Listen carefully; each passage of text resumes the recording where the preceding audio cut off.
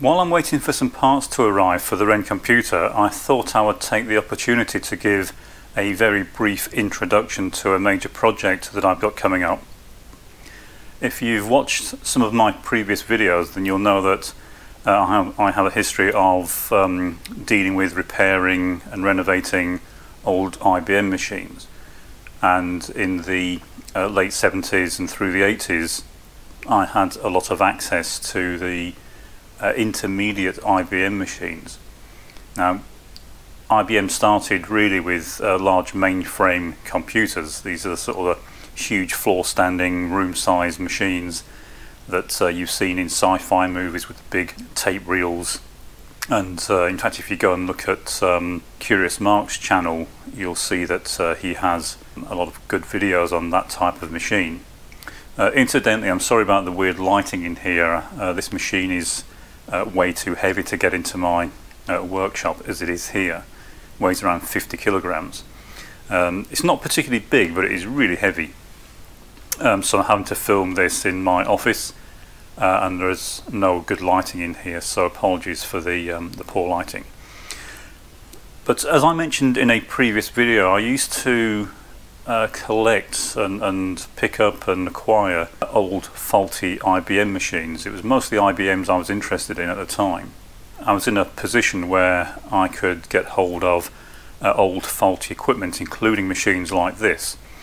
Now, generally speaking, the way IBM went about maintaining and servicing these machines is they were really a collection of modules that the IBM service department referred to as field replaceable units.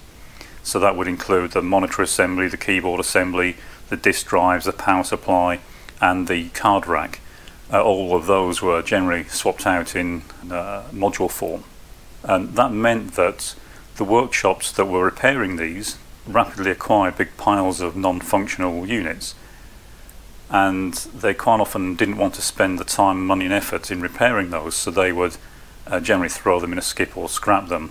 There wasn't the same scope back then for selling off machines like this or parts. There wasn't a big market for it. Most owners of these machines wanted them serviced and repaired by an IBM agent. Bear in mind that a fully spec'd version of this back in 1980 with all the options would cost you around $24,000.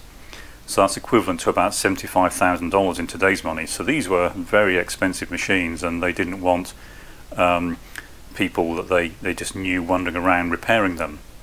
Having said that, I did get eventually into a position where I was repairing these for companies that owned them on a fairly regular basis. But also it meant that I managed to acquire faulty items that they were disposing of, and quite often these consisted of a chassis with lots of parts missing, or a chassis that had the faulty field replaceable units in them, so almost everything was faulty. Quite often they were fairly easy to repair, and so I would repair these and sell them and make quite a significant amount of money. Now, one of the things that cropped up in a previous video is I gave a very brief rundown of a particular machine that I owned, and I got someone in the comments contradicting what it actually was. And that's understandable. There's, I appreciate comments, they're all interesting to read. But one of the things with machines like this is IBM in some ways were their own worst enemy in the way that they numbered parts and machines.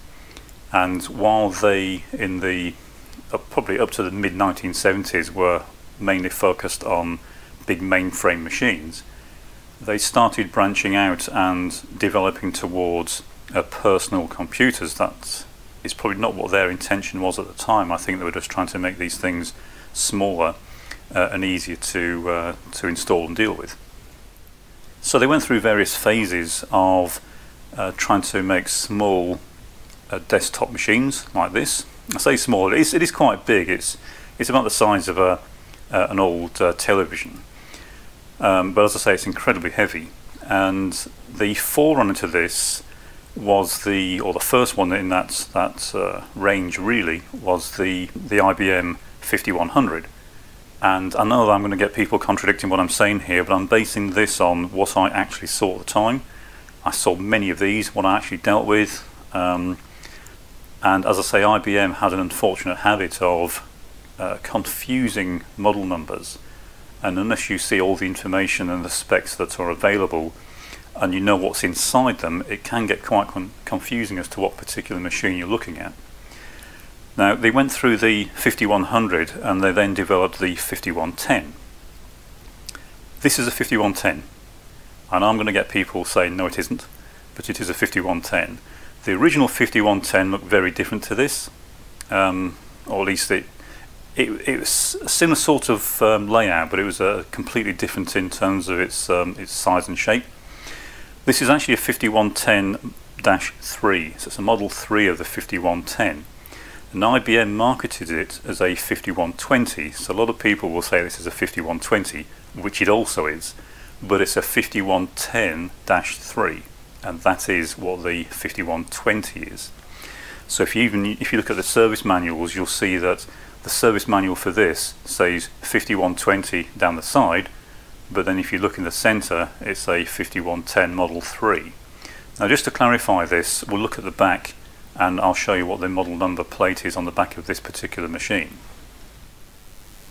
Okay, so looking at the back of the machine, we can see it's an IBM 5120, but if you look at the actual model number plate, I don't know how clear this will be. It's, as I said, the lighting in here is not very good, but it's actually a 5110-3.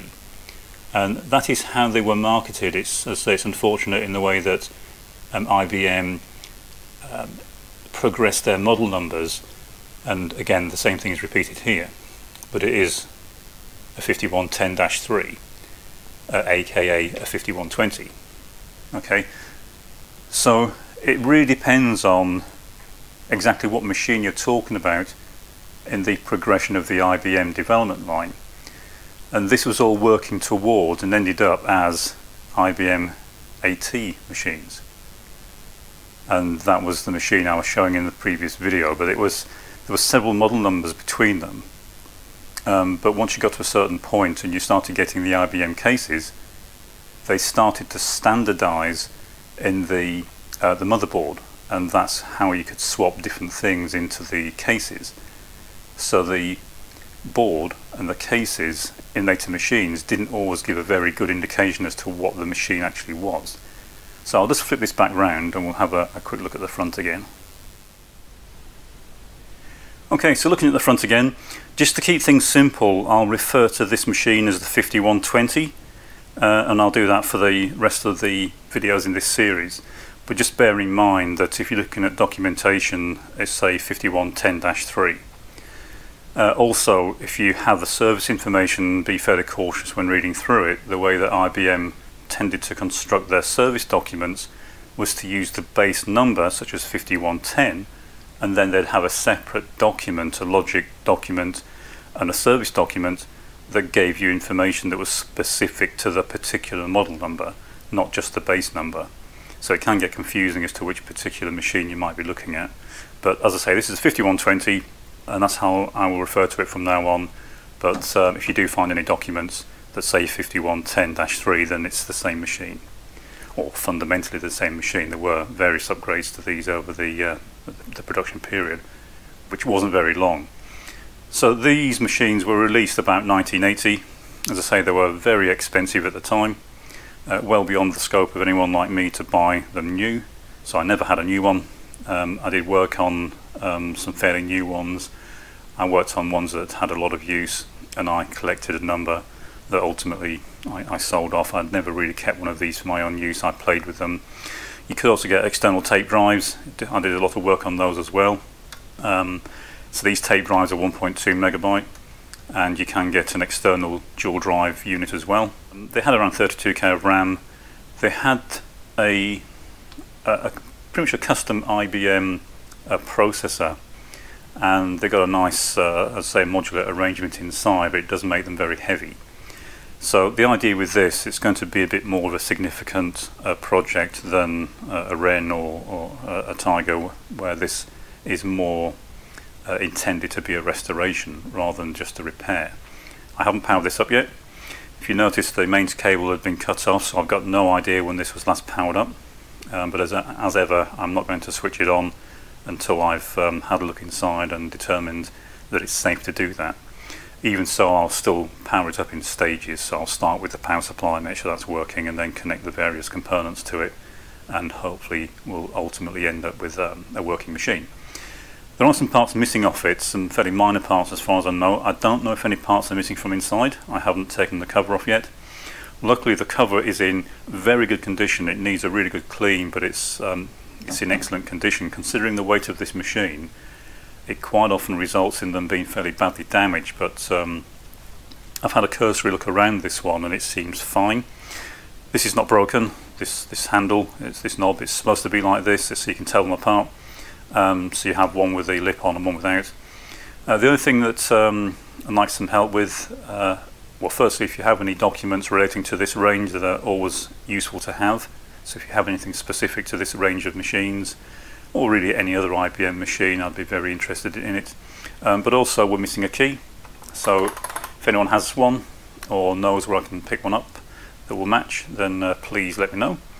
But as I said, this will probably be quite a long series of videos. If there's anything in particular you want to look at in detail while I'm doing this, then please let me know. But as I say, it will be done carefully, step by step. So as we go along, again, any questions that pop up, any information that you want, or any information that you have that you can pass on, then please leave a comment.